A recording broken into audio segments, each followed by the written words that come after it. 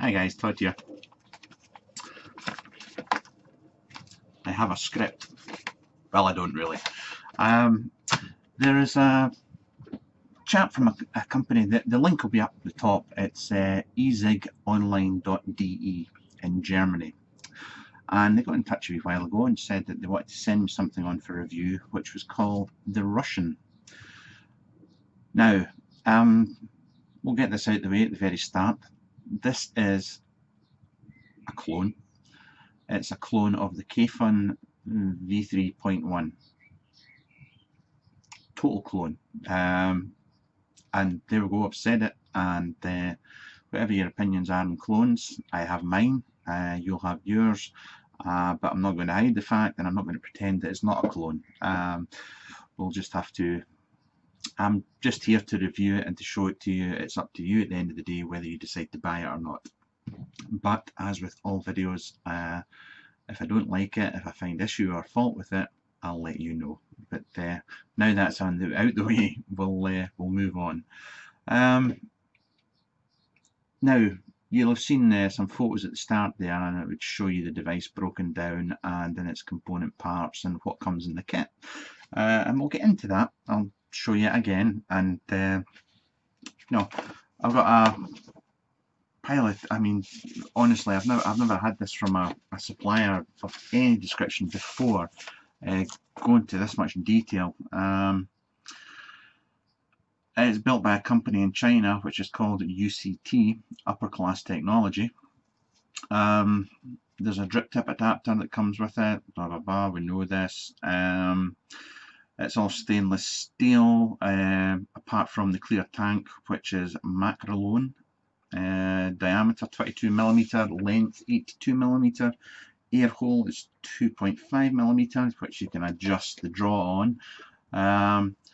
Prices, he's looking, he reckon it's going to be about £85 for Great Britain, and 2 years warranty with it, and they'll be available at ezigonline.de. Just clarifying that's once again the link's up in the top. Now, is there anything else that I should really point out here with this? No, there's not. I love this. This is a breakdown of the, all the dimensions of the different pieces and whatnot. Pretty smart. All things considered, getting that kind of information for me is outstanding. Right. Now, what we'll do is I'll shift the camera. I'll show you all the bits that come in the box. Now, I've done reviews on the Kfun V3 and the V3.1, and I've shown tutorials on them. I will do a rebuild in this video as well. I'll try it a different way for once. I have my own way that I prefer rebuilding the Kfun, but I'll give another version a try, and we'll take it from there, and I'll let you know what I think at the end. And this is me keeping my mouth shut for once, not like me, but let's get cracking on. Okay, here's the box it comes in. This is a sample piece that I got sent on, so this is the kit that form will come in. It comes in a magnetic box. Excuse me, but I've been pulling it to bits, but I'll show you everything that comes in it. So we get a needle nose bottle. Now, one thing they've stipulated here is that it will take a standard needle, a metal needle filling valve. It doesn't need a plastic one. I'll come back to that. So I'll pop this here. I'll take the box out of the way just now and we'll start up. Right. Sorry. Metal tank section. We get a drip tip with it. We get some wire, some standard wick. You get a box of goodies, a little bit of goodies. I'll take that box out of the way just now. And of course, we'll shift this all out of the way. We get this as well. So let's get in for a little zoom up at this. So you see it's the Russian. Now, I don't know how that's on there. It's not engraved in there, that's for sure, because my nail isn't catching anything.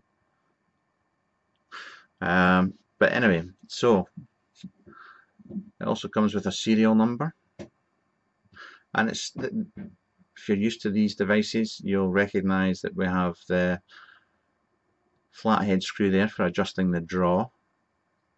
There's the air intake there, and there's the valve for filling. But what we'll do is we'll have a quick look at all the bits that come in the bag first.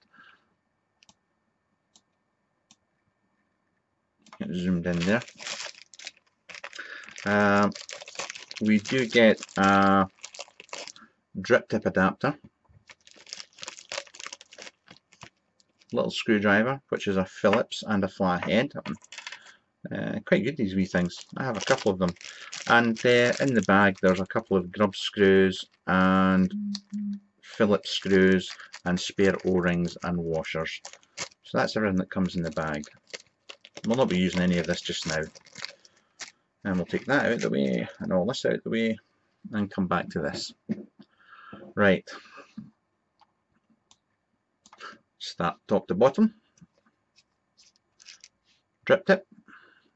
And you can put your drip tip adapter in here and use your standard 510 drip tip.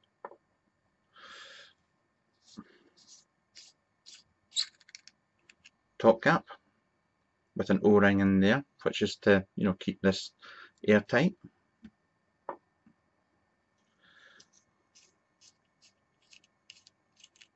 First section, you can see it's got like a matte kind of look to it. I have to say the threading is absolutely spot on. It really is. It's silky smooth. There's a tank, clear section, and remember you have, if you don't like the clear, you can have the metal tank section instead. And then we have the bottom section.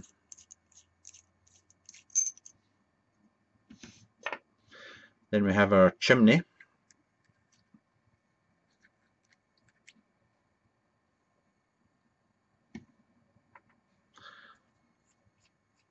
And that's us down to the base.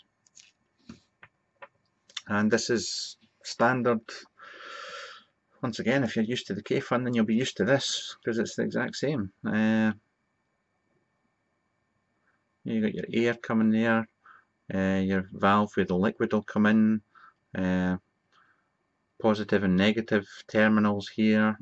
You've got your channels, for the juice to run up. And I'll take the screw out of the bottom here, which then should allow me to take this off.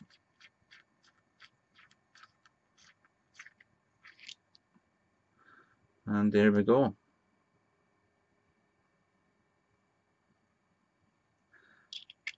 But I don't know if you can, well, I was going to say, don't know if you can feel it, but you've got your adjustable 510 pin here, and I've really got to say that it's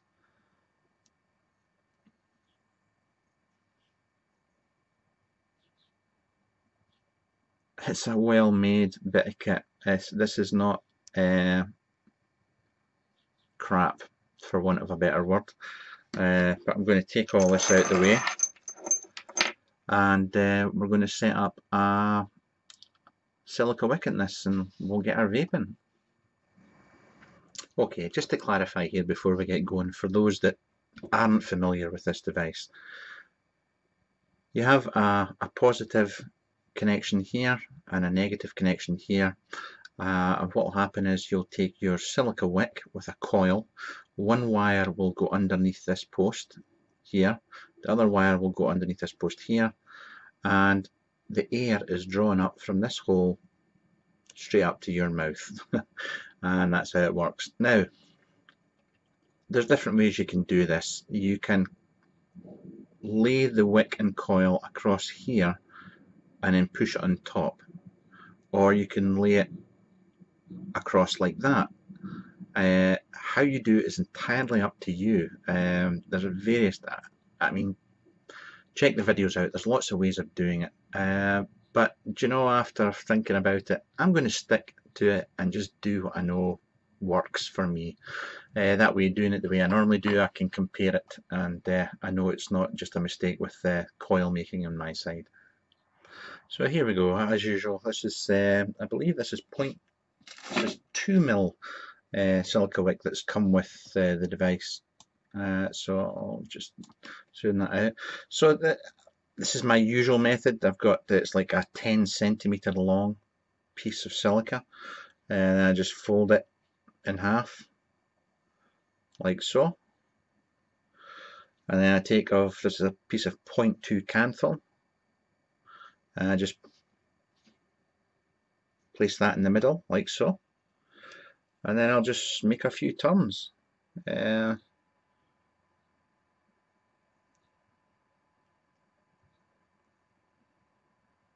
go for 4.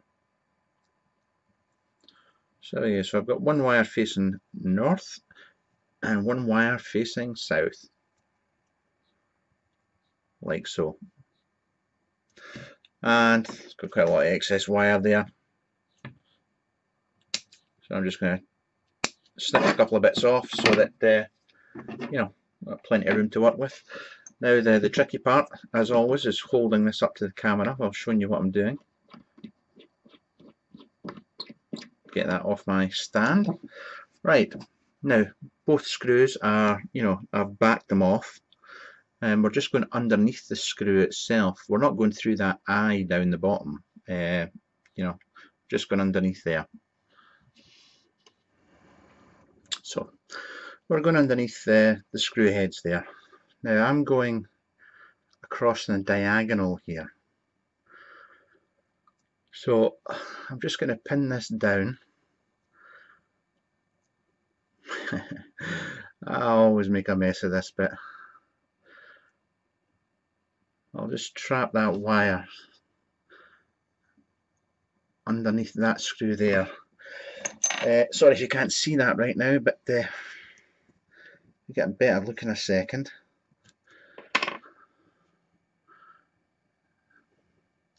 The wire trapped under there, and I'll just pull that across a bit. I'll just trap the other wire under there.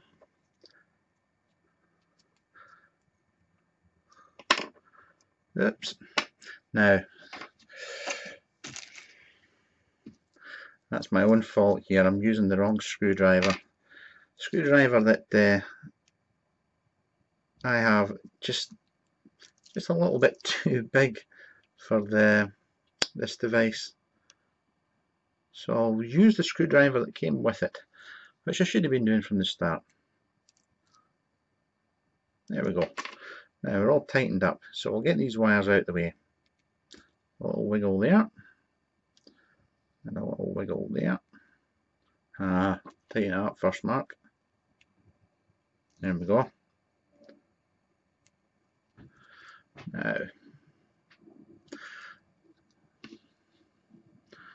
Now what I want to do now is just get my spacing sorted out, tidy that up a wee bit. And there we go. Sort the focus out because that's shockingly bad right now. There we go.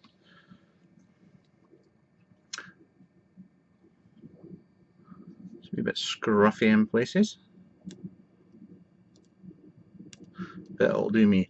Now, the important thing here, how you'll be able to see, but that wick is actually sitting on top of the centre air hole, which is not good because that means it's going to short out. So you don't want that. That's very bad. So what you need to make sure you do is, oops, sorry, done in the camera there, is just make sure that you're lifting the coil and wick, just gently prise it up and get it off the metal.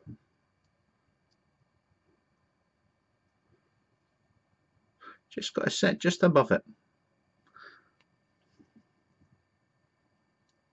The thing is, if you're doing it this way and you get, let's just say you get a burnt taste when you're vaping, the chances are that you're shorting out somewhere. So be careful with that. And that's that. I'm quite happy with that. That'll do me. Right, next. Now next, I should put this on a device and I should fire it and make sure it's working, but it says I've rebuilt these things so many times now that it's quite frightening, and I'm winging it. So what I'm going to do is take this piece, slide it over, and make sure everything's poking up through the center.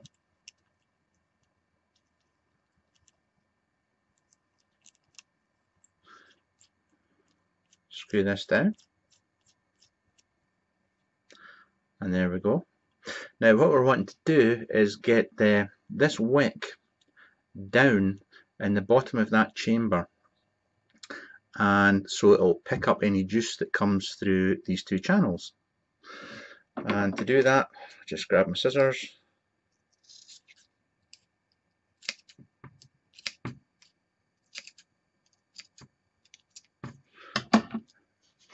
and I'm quite happy with that.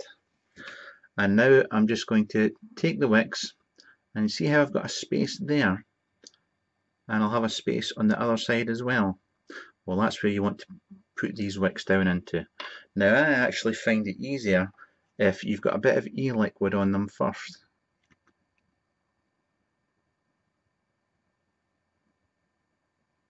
Stops them springing back up. So there's a wee bit of e-liquid on there.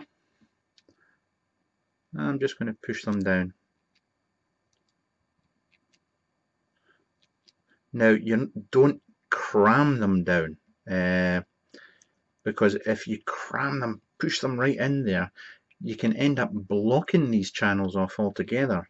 And you don't want those channels blocked. You just, just tuck those little guys in there and you'll be fine. And make sure that your coil is nice and proud and it's not sitting on the air hole. And that's you. You're done. Let's fire it on a device. Right, here we are. Put it on my Nemesis, and we'll give it a wee kick. And that'll do me nicely. From there on in, it's on with the Tin Man's hat, your chimney. Pop that on. You then have your base section.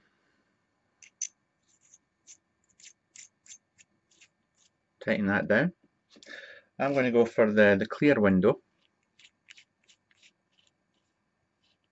Oh, I'm going out of focus. Sorry guys. Too busy looking at all the bits I've got lying about here. And then I'm going to pop this on. Make sure the O-ring's in there as well. Oh, James, see, that's what I get for blethering. Forgot to put the other section on as well.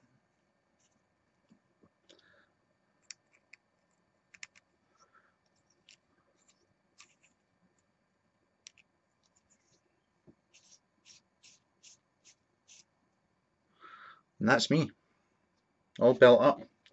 I'll just stick the drip tip on.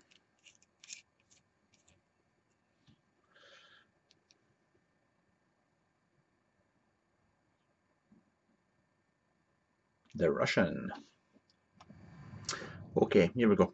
Now, filling this up, they do stipulate, and it does say that this is your filling valve here, this wee hole here, that you can use a regular needle tip bottle. yeah, the supply one, and you can use it. But it just so happens that I have my my little bottles here that I bought a few of. You know, it's got plastic needle valve on it.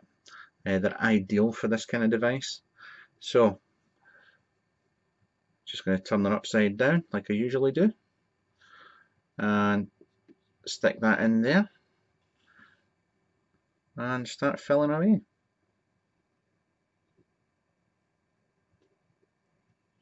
Now I've got it tilted at about a 45-degree angle here, and I'm just squeezing away. Now, I'm going to keep filling. Hopefully you can see the liquid there, just coming up. And that's where I stop. See the bubble? That's when I stop. The reason I stop there is because if you overfill it, you're going to have issues with flooding. You don't want to overfill it.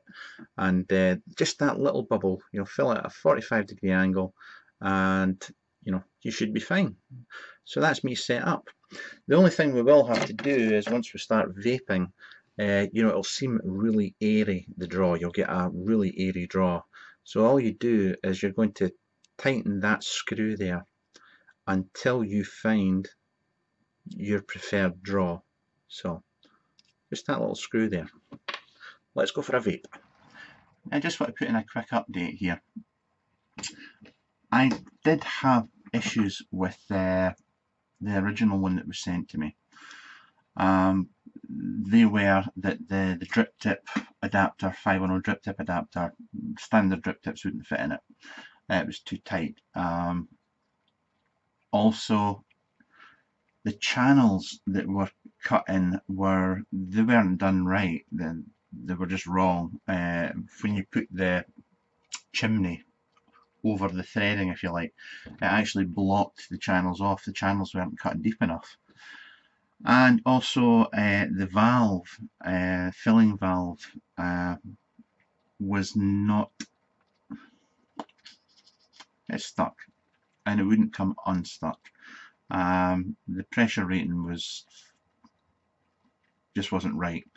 So fed all this back, and apparently this is stuff they knew about, because as I said at the start, the one they sent me was a sample. It was one of only like 5 samples that had been sent out apparently. So they have since then sent out to me this, and just to get focused in there, I don't know if you'll be able to see that there, but it's just to show that the channel is now spot on. It's cut right, so the juice will wick through there, no problem at all. The 510 drip tip adapter also arrived as well. They've uprated the valve. It's now, I think it was it, I could be wrong here. Apparently the original one was took 4 pounds of pressure, but the new one takes 14 pounds of pressure, so it's been uprated. Sorry, I'm just grabbing a drip tip here, and yeah, drip tip's fine. So that's that. So I'll just add that in there, and we'll get back to the review. So if I mention any of the issues later on, it's because this video was actually recorded a couple of weeks ago.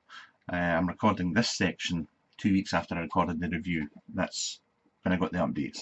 But I hope that makes sense. But here we go.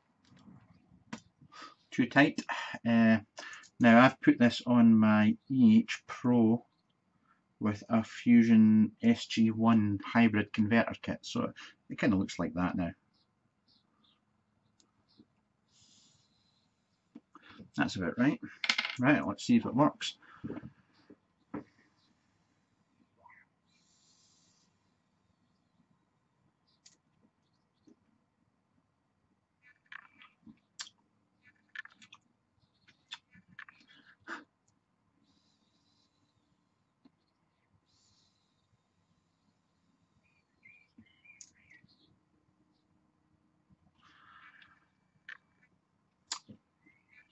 be honest, it works exactly like I expected it to work.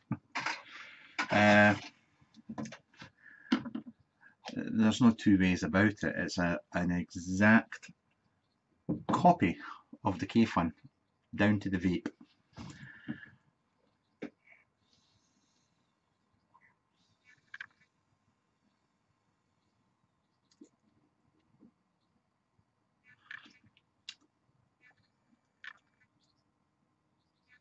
It's the exact same.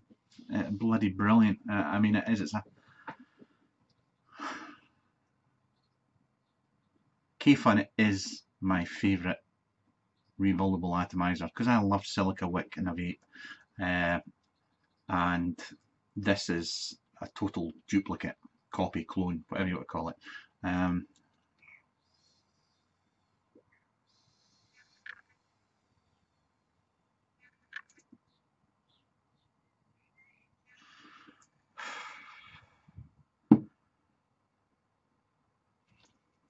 As a device, I can't fault it. Absolutely love it. I really do. I love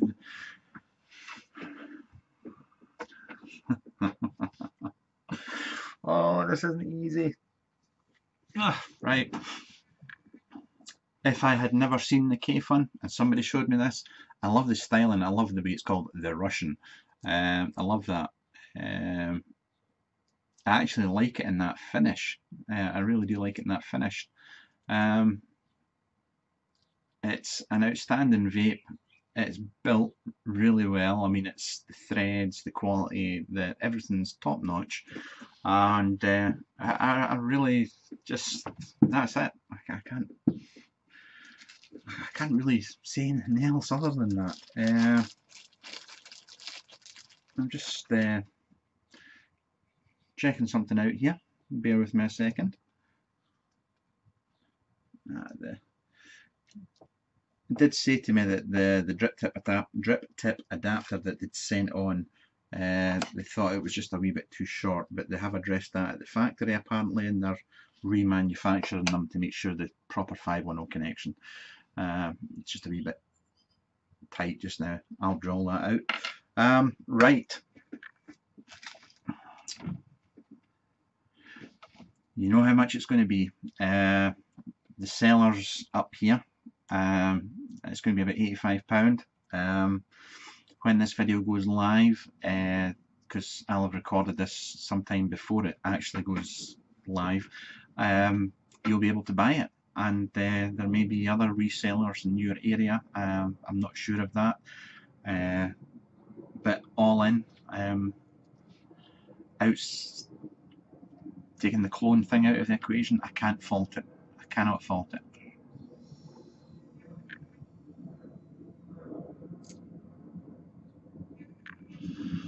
How you feel about the clone situation, it's entirely up to you what you do with it. But I'd like to thank the guys for sending this on to me to let me have a little go with it, and I did get this free for review. My opinion, as always, is my own. I've had many of these devices now, and this is without a shadow of a doubt on par with the other ones. But that's me, guys. Thanks for watching, and we'll catch up with you soon. Cheers now. Bye.